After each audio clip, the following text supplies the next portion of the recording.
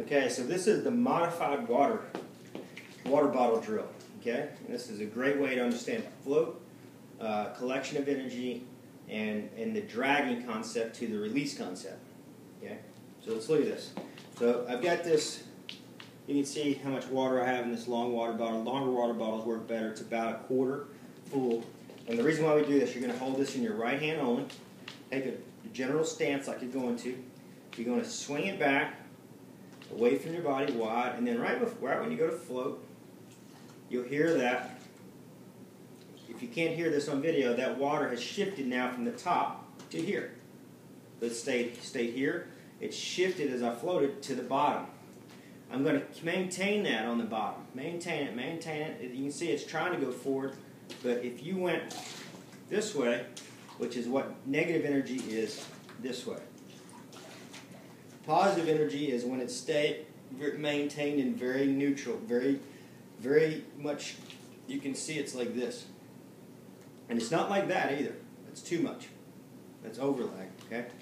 So you can see I floated. Now maintain that. Now watch.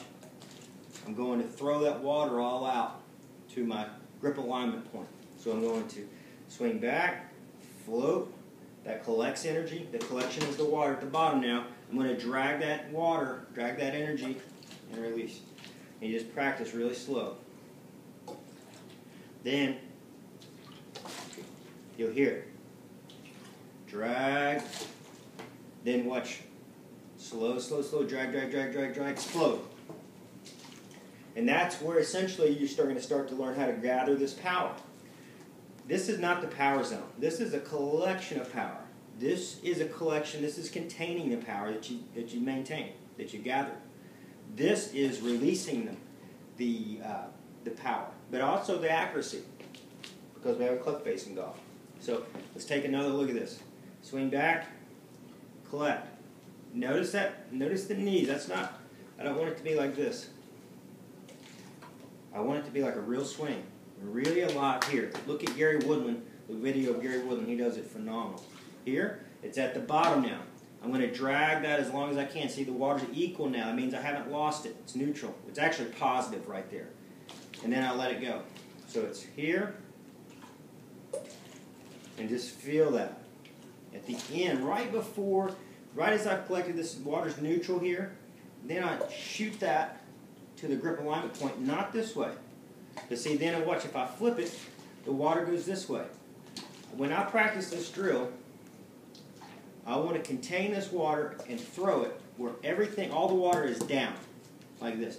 And I keep it down, even if I'm turned through. So if I'm here, at no point do I want to this way. So it's here. So I can hear it. So I've got it down. It's shifted. Drag it. Accelerate it. Don't accelerate. This is accelerate before you drag. That's not. See, there's nothing. Okay. Float. Drag it.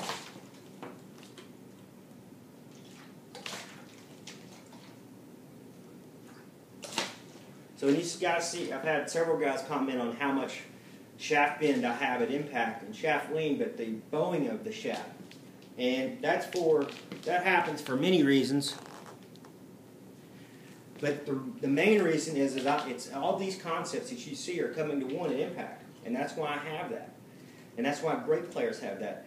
As they load here, they drag this in.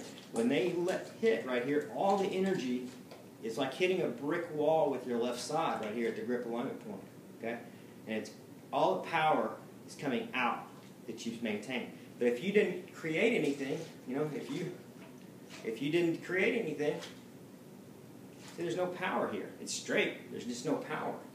You have to load the power. Contain it, collect it, drag it, contain it, and you have to let it out. See? If you get this in your real golf swing, and you can, see, it looks like I'm whipping it here. I'm not. I'm dragging it there. Dragging it in here. Notice I'm not. That's not it. It's not this way. It's forward. It's not this way. It's not violent here like that, see? It's here, and you keep dragging. Then you let it go. There you go. Have some fun with that. Do it over and over as you start to feel the energy of the water. That's the energy of the shaft that you're trying to work with, and then obviously the energy of the body. You have to release power, you have to store power. Okay? To release power, you have to store power. You have to create torque. And these are the ways, these are the components of power and accuracy both together at the same time. There's no such thing as one or the other. Both at the same time. Good luck.